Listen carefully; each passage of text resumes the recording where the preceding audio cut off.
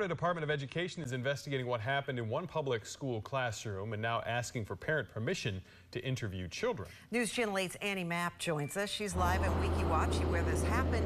Annie, this is stemming from a movie shown in class, a 5th grade class, right? Stacey, Josh, yes, as we reported earlier this week, teacher Jenna Barbie showed the movie Strange World to her 5th grade students without first getting district approval. Now, this movie prominently features a gay teenage character.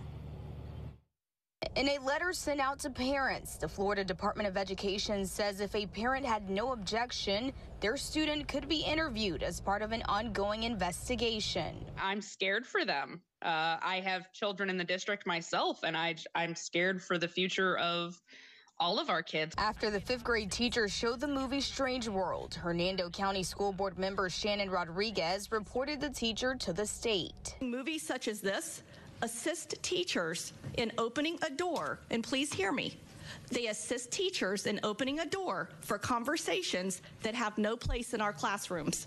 The district requires its educators to get all films approved by school leadership before students can view them. Barbie admits she didn't do that. The teacher says she originally didn't see a problem as the movie was rated PG. I believe she made an honest mistake with not getting the approval.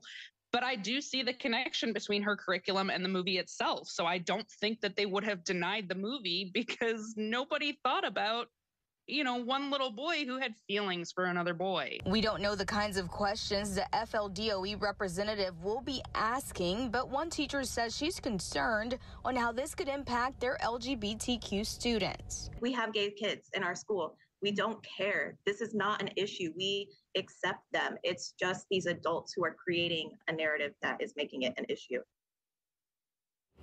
Now, I reached out to that school board member who filed the report against Barbie. She has yet responded to me for comment. The school district says that they are conducting their own investigation to determine if further action is required, and they've notified all parents that the movie Strange World will no longer be shown. Reporting live in Hernando County, Annie Mapp, 8 on your side.